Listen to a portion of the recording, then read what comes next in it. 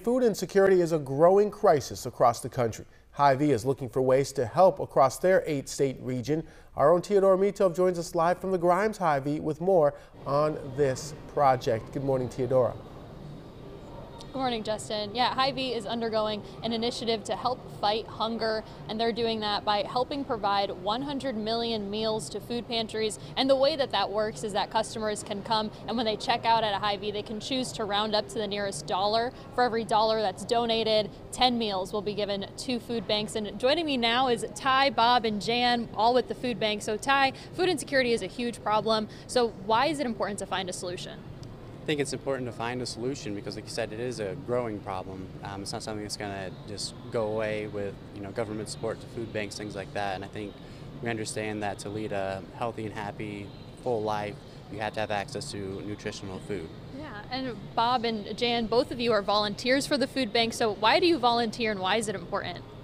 I think volunteering is important because it creates awareness of certain issues that you might not be aware of. And as Ty talked about, it's a pretty widespread problem.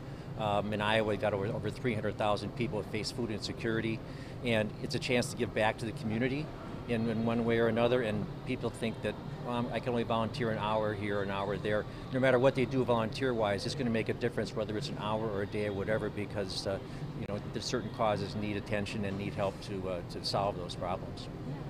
And there's a real need. You want to help people get food on the table for their families so their families can thrive and really be what it can be for their potential. And so for us, it's also a way not only giving back to the community, but to actually have a community ourselves as well.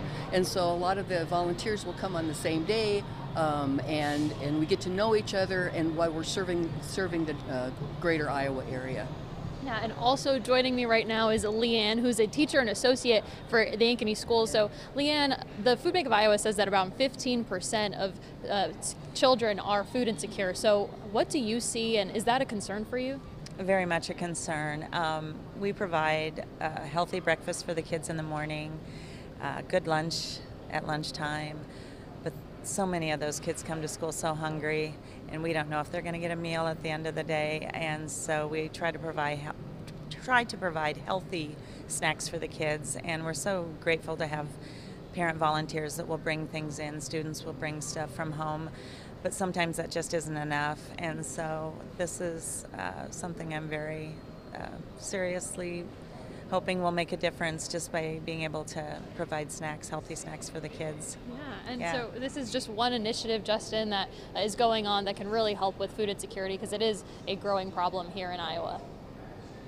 Getting bigger and bigger every day, and every nickel, every dime counts in this resource that's available. Thank you, Teodora Mitov, reporting live from Grimes.